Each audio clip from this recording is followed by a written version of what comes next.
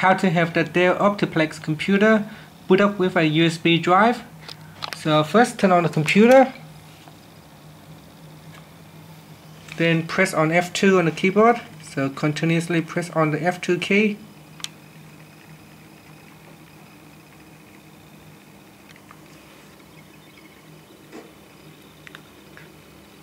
So this will get you into BIOS. In BIOS, you want to go down to the onboard device, so using the keyboard. So go to onboard device, then go to USB controller, and then press on enter.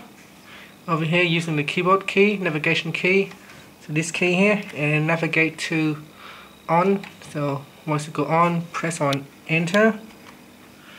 Then at the top here, press on F10 or go press on escape. So pressing on escape.